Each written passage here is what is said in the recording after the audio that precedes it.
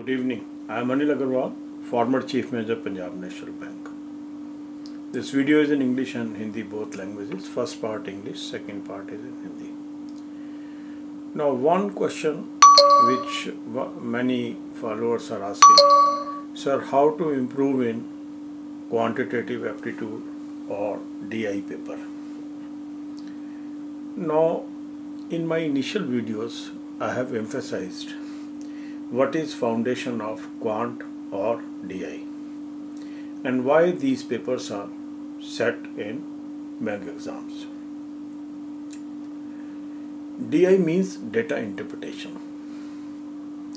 Data interpretation involves two processes. One is there is a data that you have to understand and draw some inferences. That means when we have a paper like data interpretation, it involves my mathematical accuracy as well as it is testing my logical capabilities and my capabilities to reach at a decision. Because bank is taking you as an officer with a foresight that one day you may head the organization and you have to take many important decisions for the bank, and that's why they want to check your capabilities of decision making.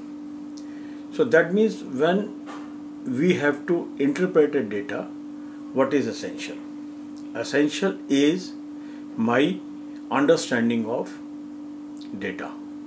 For understanding the data, it is essential I am very good in arithmetic as well as other operations of mathematics. And that's why I always suggest all my participants, all my followers, focus on fundamentals. What happens is when we study in our elementary classes, we might have skipped some of the topics, or we might have lost the track of some of the topics, or we might have forgot some of the topics which we studied in our early days of education. But that is the foundation. When we go to examination without reading those books afresh, what happens in examination hall? Our brain has to travel 10 years or 15 years from now and to extract the data that is stored in our brain. It takes lot of time, and since it takes lot of time, my speed becomes slow. So when I read these books afresh, say I have read the book of class 2nd, class 3rd, class 4th, class 5th, class 6th, class 7th, class 8th, recently, now this data is lying in my brain of a recent files. So when I will go to the examination hall, it will be easier for my brain to refresh the data, get the data, understand the data, and it will help me in interpreting the data very fast. And this is called speed. Speed is not that I practice something and I can improve my speed. Speed is how fundamentally sound I am. And to make fundamentally sound, it is essential I should focus on basics. It may be tables, it may be various permutation combination in arithmetic, various short tricks that was taught in my childhood, and all those things. And that's why I always emphasize, go to basics, read basics, understand basics, your fundamentals will improve. The moment your fundamental improves, your understanding of data will improve, you will improve your performance in quant as well as data interpretation, and your speed will automatically improve because now the recovery time of your brain has reduced, because your brain has to take back the data which is stored in your brain in recent past.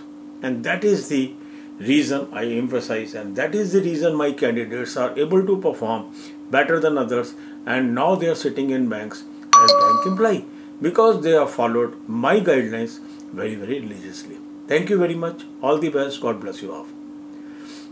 अब यही बातें हम हिंदी में करेंगे। अब कई लोग मुझसे पूछते हैं सर डेटा इंटरप्रिटेशन में मैं कैसे इम्प्रूव करूं, मैं क्वांट में कैसे इम्प्रूव करूं।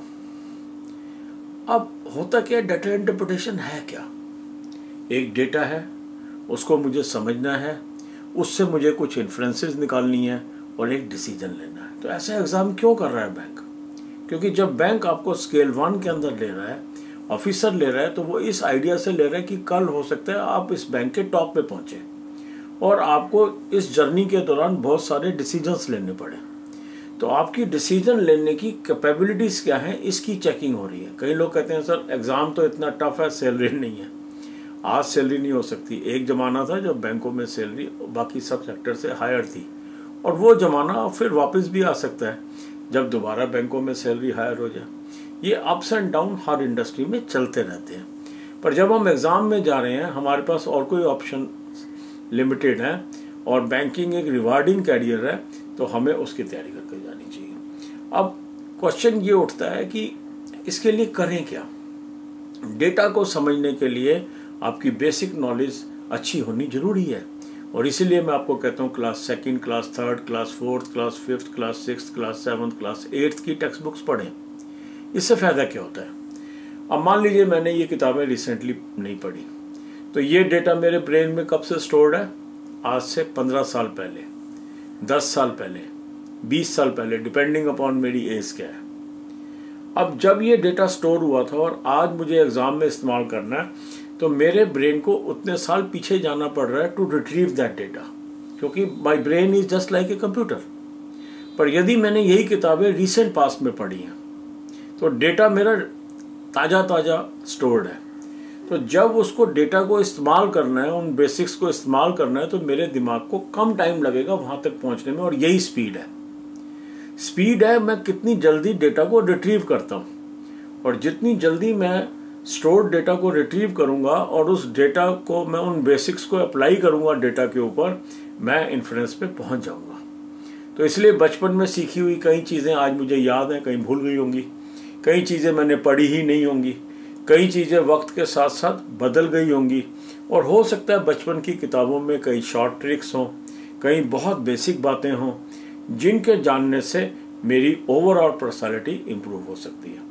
इसीलिए मैं बार बार आपको कहता हूँ कि पहले आप बेसिक्स को इम्प्रूव करिए, फंडामेंटल्स को इम्प्रूव करिए, स्पीड ऑटोमेटिकली इम्प्रूव हो जाएगी। So all the best, God bless you all, thank you very much.